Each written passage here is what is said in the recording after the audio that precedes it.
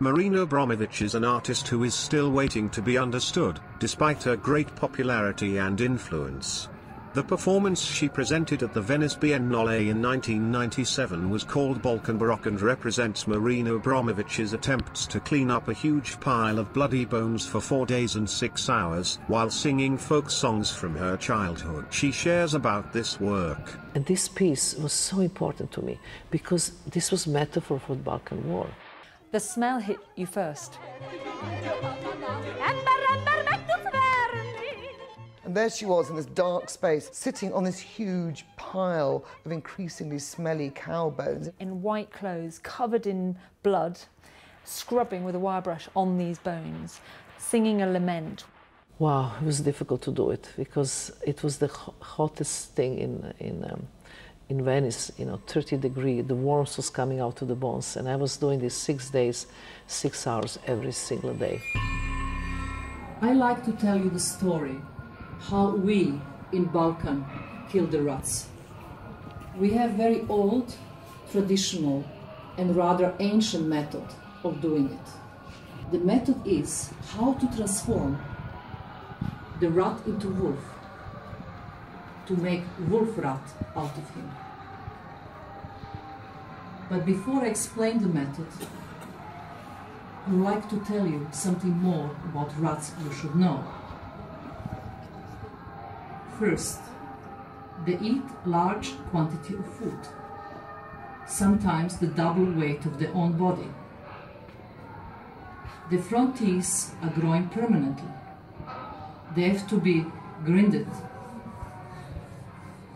Otherwise, they're facing suffocation. They're very caring about their family members. They will never kill or eat anybody from their own tribe. They're extremely intelligent. Einstein said once, if the rat will be 20 kilo more weight, he definitely will be a ruler of the world. If you put a plate with a poisoned food in the front of the hall, he will sense it and not eat it. The method. To catch the rats, you have to fill the holes with the water and leave only one free. In this way, you can catch 35 to 45 rats. You have to choose only the male members. You put them in the cage and give them only water to drink, without any food. After a while, the teeth start growing, they get hungry, and they're facing their own suffocation. Naturally, they will not kill the members from their own tribe, but in fear of dying, they will kill the weakest one of them. And then another weak one, and another weak one, and another weak one. Till the only one, the most stronger, superior rat is left. In this moment, the rat catcher have to observe this rat carefully. Just give him water to drink. And after a while, the teeth start growing, and the timing in this moment is extremely important. When the teeth are growing so much that it will be suffocated in the next half an hour, in this point, the rat catcher open the cage, take the knife, and take his eyes out of his head, and let him free. In this point, the rat is nervous, is in panic, is afraid of dying, is outraged.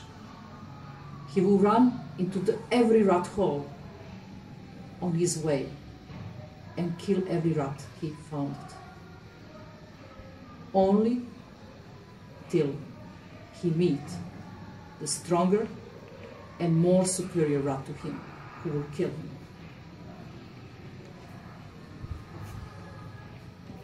This is the way how we make in Balkan the wolf rat.